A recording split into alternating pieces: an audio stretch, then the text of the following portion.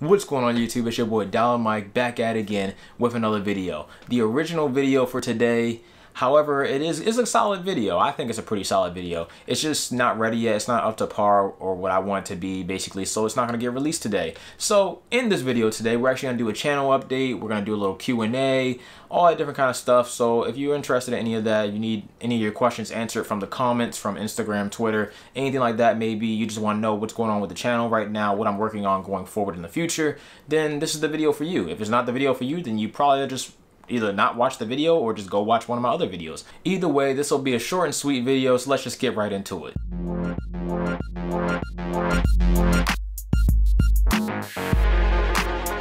So let's actually talk about a channel update first. I want to ask you guys basically, what do you want to see on this channel? Because I mean, that matters. I mean, you know, obviously I want to record what I want to record, but obviously if you don't really like what I record and what I try to present to you as news or data or whatever, then you probably won't watch the video. You probably won't enjoy the video. So down in the comment section, let me know what you actually want to see on the channel as far as personal finance, maybe some reviews, maybe tech reviews, anything like that. I got you covered. I'll make those happen to an extent. I mean, I can't go out and buy like, I don't know, like $1,000 drone to review. I mean, that'd be pretty cool, but I'm pretty sure if you were looking to buy $1,000 drone, you're probably on the wrong channel anyway. I simply don't really have the money for that, but other YouTubers do. So check out some of those tech YouTubers if you want to see a review on a $1,000 drone. Either way, if you want to see a review or anything on other smaller products that are a lot cheaper than a $1,000 drone, then drop the comments down below. If you want to see any personal finance news or personal finance, like my thoughts on any personal finance topics like banks, credit cards, just general personal finance things, saving money in general, anything that kind of relates to money, drop the comments down below and let me know what you actually want to see, because I'll cover it. I literally have a whole full-blown list. Look at this list. I'm not joking. Like, I have a list of stuff like that I have to talk about. So I have a lot of stuff that I want to get covered on this channel, but I don't have that much time to do it all, at least that fast. Obviously, other things going on in my life that I want to actually try to accomplish as well. So I'm working on those things as well.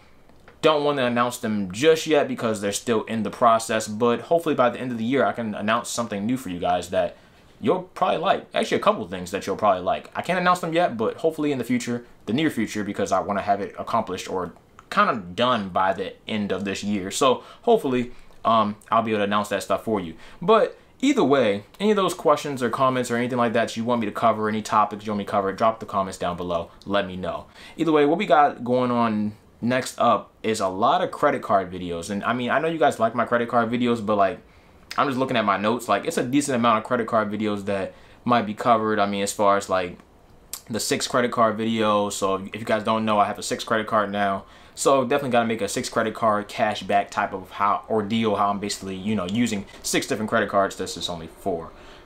6 different credit cards basically to get the amount of cash back, or the maximum amount of cash back for those 6 different cards.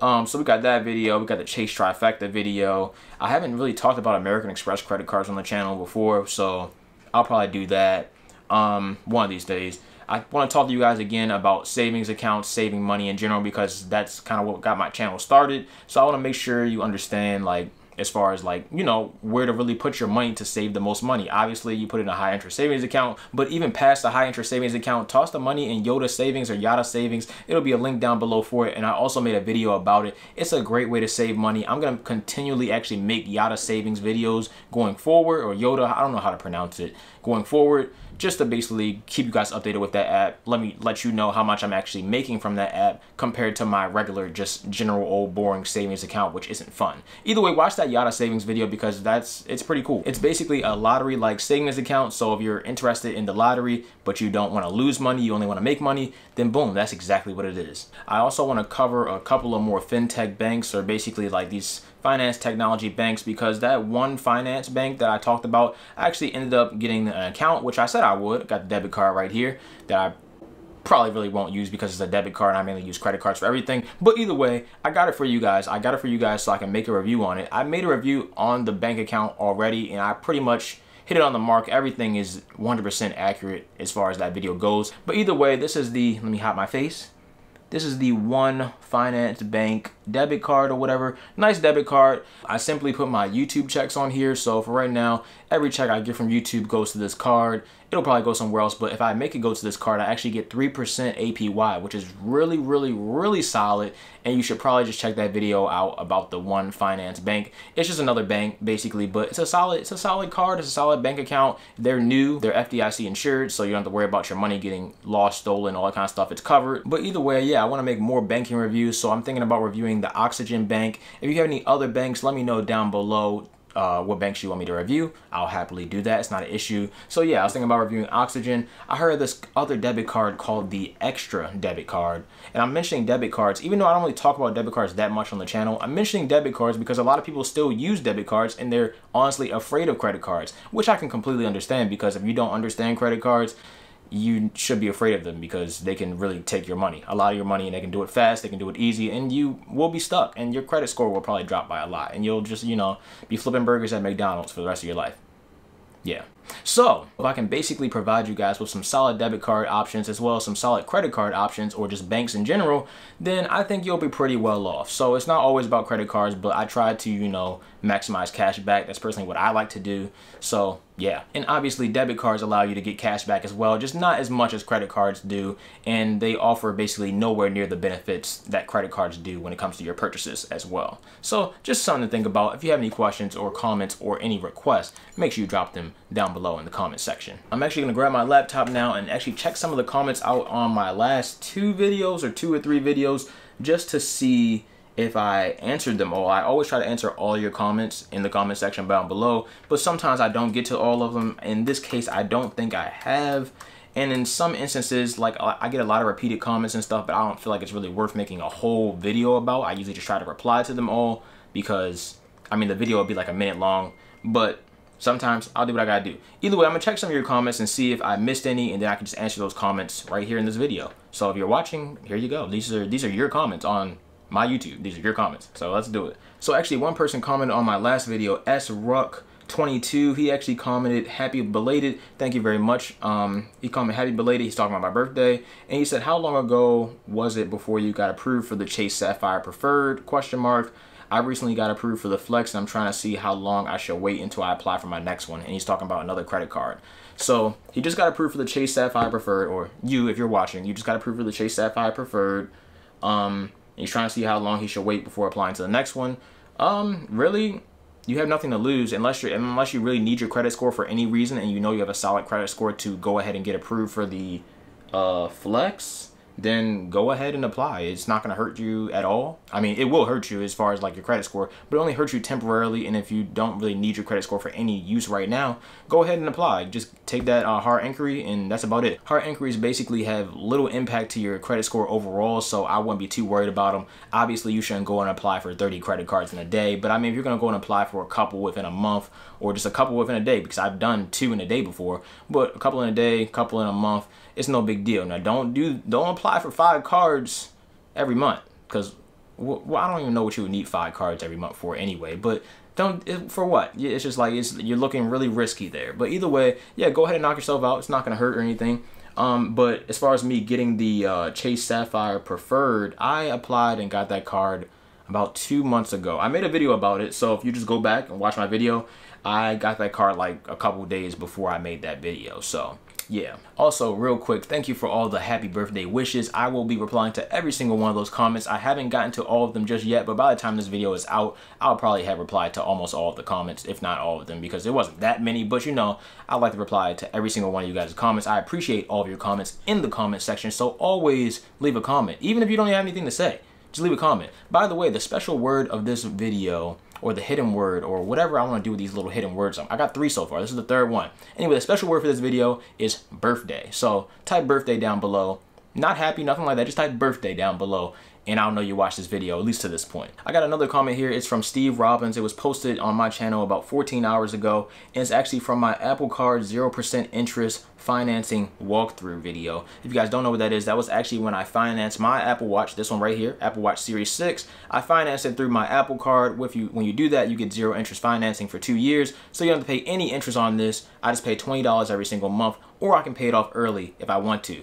Anyway, in this comment, he has said, great video. People should also know that you are not allowed to pay more on the finance item unless you pay off your Apple Card balance in full. And you are 100% correct, and I did not mention that in my video. So basically what he is saying is, if you want to pay extra on this watch, or if you want to pay this watch off early, or anything you finance using the Apple Card, where's my Apple Card? Anything you finance using the Apple Card, you need to make sure this card is paid off in full before you actually go and try to pay any extra on anything you finance like this. So if the card's not paid in full, you have to pay the balance in full first, then you can go and pay extra money on whatever you finance. Is that simple. The comment actually continues and says, I've been trying to figure out if the amount of the item you finance is reported to credit bureaus. Have you experienced this at all? So basically what Steve is saying is that normally when you put money on a credit card, like the Apple Card or any other credit card that you may have, when you put money on there, it takes up your utilization. Normally, the more utilization you have on your credit card, the lower your credit score will actually be. So if you run your card up to the max and you max your card out,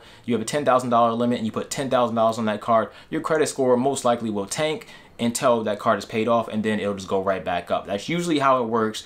And he's asking basically, does that happen the same way with the Apple Card as it does with other credit cards that are in my wallet? And the answer right now for me is no. The Apple Card, from what I can tell, it does not report to credit bureaus as far as your utilization rate when you finance something. It does report to credit unions or credit bureaus when you just have a normal balance on there. But when you finance something through Apple, from my experience, it doesn't. Now, your experience may vary, but for me, nah, they don't report to the credit bureau. So that's pretty nice. It's a nice little thing. Can't back that 100% because, like I said, that's me. I don't know about you, but I'm just letting you know my experience. So there you go. I'll do one more question for you guys and then we'll close this video out. So the last question actually comes from Marva Gordon. She commented this 22 hours ago during this time basically. And the first question, she actually had two questions. The first question was, do you have an October version of this update? She's actually talking about my Robinhood portfolio update. And yes, I do, Marva. I do have an October version of my Robinhood portfolio update. I actually make a Robinhood portfolio update once every single month. I try to be on time, but that usually never happens that way. But usually about the first week of every single month, you can expect a Robinhood video from me, basically going over my full Robinhood portfolio, where I talk about all the stocks that I have in Robinhood, whether I plan on buying them, selling them, whether I already sold some during the month, anything like that. So you can make sure you check out my Twitter and my Instagram to find out if I buy or sell things during the middle of the month, which obviously I do, and I think most people do as well. But yeah, check that out. Check out my Instagram and Twitter, mainly my Twitter, because I'll probably tweet if I'm selling something or buying something or thinking about selling or thinking about buying. So check out my Twitter for that reason. It'll be linked down below. The second question from Marva actually says, I want to start investing in stocks. Can you tell me the tests you use? Do you have a video on that? And I don't really know what you mean by test as far as like testing stocks to see which ones to buy and sell or do whatever. But I do general research. I try to buy what I personally like and what I see growth in. So if that's what you're talking about, then I don't really have a video on it, but that's overall my plan and stuff with Robinhood and with investing in general. Obviously, if a stock or a company has good growth, I like it, good dividends, all that kind of stuff, then I'm probably most likely invested into them, or I will be invested into them in the future. If I see some type of progress with the company over the next 10 years, I'm probably going to drop a little bit of cash in that company. So that's kind of how I invest. You can invest in any type of way you want to invest, but that's personally how I invest. If that's what you're actually asking, then I'm glad I can answer that question. If it's not, then make sure you just comment down below in this video and let me know what you're really asking me to do or what you want from me as far as investing in stocks, Robinhood, because I got your 100% covered. I've been making Robinhood videos for a while now. I'm actually featured on CNBC from Robinhood, or for Robinhood, basically a Robinhood video. So make sure you check that video out as well. So that's kind of it for this video. That is the Q&A. That is the channel update, all that good stuff. That's it for this video. If you like this video, make sure you hit it with a like button. If you didn't like it, hit the dislike button twice. And yeah, that's kind of it. Make sure you hit up my Instagram, my Twitter. They'll both be linked down below. If you want to follow those, you can follow them. I do a lot more tweeting than I do a lot more Instagramming. But hey, tweet. I just love Twitter. I think it's just the best social media platform. That's just personal opinion. Either way, that's kind of it for this video. If you guys enjoyed, you know, make sure you hit that like button. Make sure you hit that subscribe button, because that's pretty important as well. And only about 7% of you are subscribed. So make sure you hit that subscribe button. I need you guys to come through with the subscribe. Like, notification bell, that'd be cool too. But honestly, if you subscribe, you're already one step there. Go ahead and hit that second step, notification bell, that'd be cool too. Either way, I've talked long enough. If you have any other questions, I can do a full-blown Q&A like one of these days. And I can just make like 30 minutes and just answer tons of questions. Try to do it rapid fire, and we'll just go from there. But either way, that's it. I'm out. DollarMike. Peace.